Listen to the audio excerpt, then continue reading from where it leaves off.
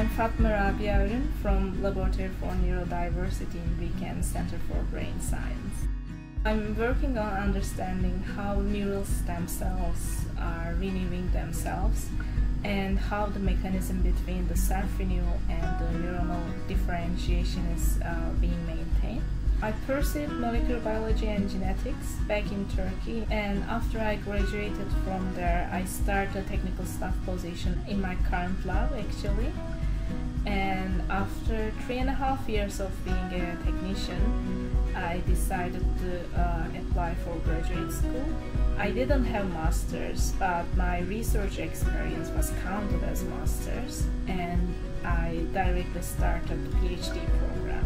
I got my Ph.D. in March 2021, and since then I'm a postdoctoral researcher in my lab, and now in the process of finalizing our projects and submitting the paper for the research. I've heard of RIKEN when I was back home in my university through an instructor.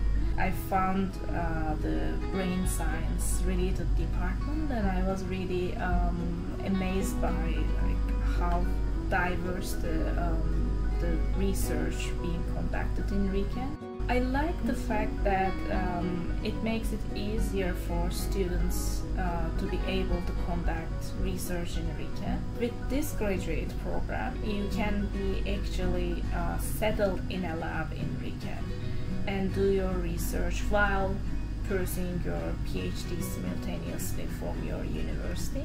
And you can learn a lot from people around you because most of them are great researchers from everywhere. They come from all around the world and in Japan.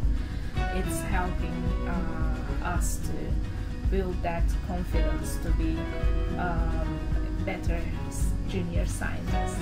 I just suggest people to follow their heart's desires, so nothing is really out of reach once you put your heart and effort into it. So if they are thinking for instance, some place is too good for themselves, they shouldn't really. They just should contact the PI or maybe the graduate school office and get the information about the institute and the lab.